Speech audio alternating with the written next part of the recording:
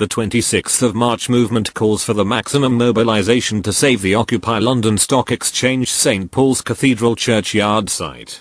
The authorities have given spurious reasons to close a site.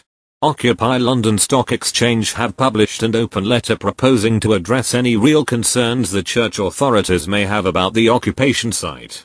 The real answer to save the site lies in numbers, and the bigger support Occupy London Stock Exchange gets, the more difficult will it be for the authorities to close a site.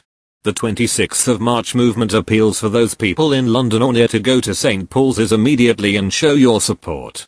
The 26th of March movement welcomes the opening of a second occupation site in Finsbury Square and would like to see the City of London surrounded by encampments for a storming of this financial bastille which holds the people to ransom.